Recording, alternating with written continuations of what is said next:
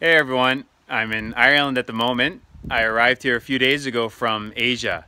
It was quite a long journey to get here, but one thing that I really like to do, if I know I'm going to be traveling far distances and I know I'm going to be sitting down on buses or airplanes for a long time, what I like to do beforehand is some exercise. I just find that it really helps to kind of relax and prepare my mind for the journey and relax my body, and it helps me to recover quicker from the traveling. Sometimes I'll do some really intense resistance training, and then I'll just sit down and eat and recover. Sometimes I'll do some intense cardiovascular exercise, and other times I'll do what I call a meditative jump rope. And that's what I did before this journey.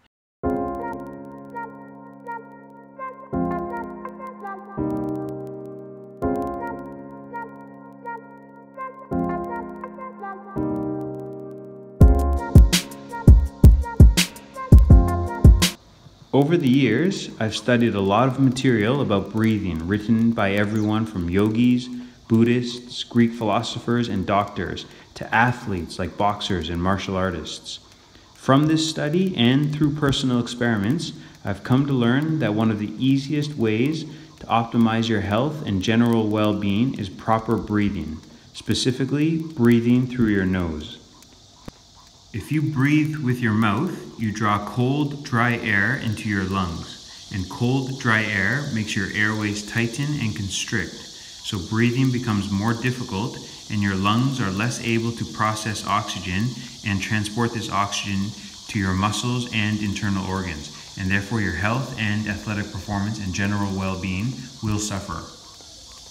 In contrast, when you breathe with your nose warms the air that you breathe to body temperature before it reaches your lungs, and your nose also adds moisture to the air you breathe, and this helps to keep your airways from drying out and basically makes your lungs more efficient at processing oxygen and transporting it to your muscles and internal organs.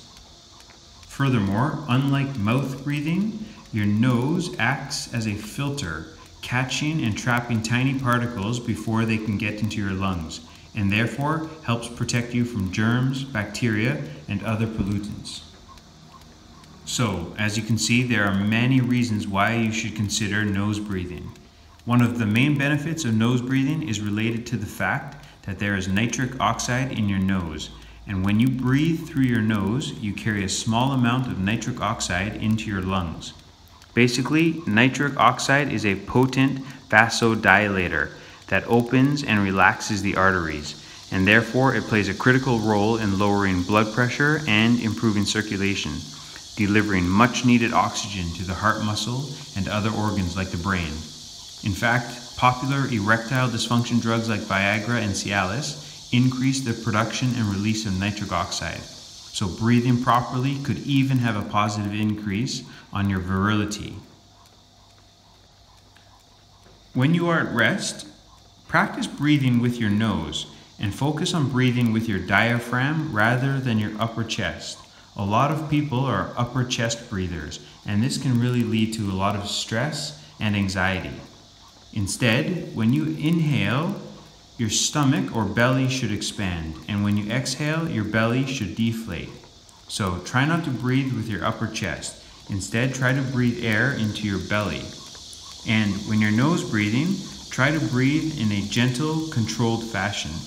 Try to breathe so lightly that you can't even hear yourself inhaling or exhaling. And when you exhale, try to do so slowly. When you get comfortable at breathing through your nose while resting, try to practice nose breathing while you exercise. So you could begin by performing gentle exercise like walking, and try to breathe only with your nose, not your mouth. If you find yourself having to use your mouth to inhale or exhale, simply lower the exercise intensity so that you can go back to breathing through your nose.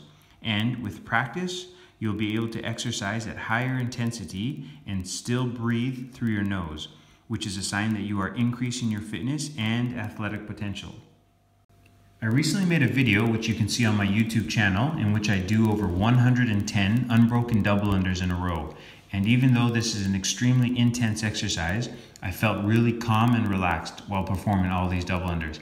And I do believe it's because I've been practicing nasal breathing for quite some time. While I was doing all these double unders, I was inhaling and exhaling in a very gentle fashion using just my nose, and this really helped to keep me very relaxed. And if you ever watch high-level athletes like boxers train or fight, you'll notice that they also often try to nose breathe because it helps to keep them relaxed, and it really can help them increase their athletic performance. I really hope that you enjoyed this video and that you found it helpful. If so, please give it a thumbs up. And for lots of other cool fitness videos and jump rope videos and tutorials, please check out my channel, The Way of the Jump Rope, and consider subscribing. I'm really passionate about jumping rope and fitness, and I want to help others become leaner, stronger, faster, healthier, happier. All right, thanks for watching.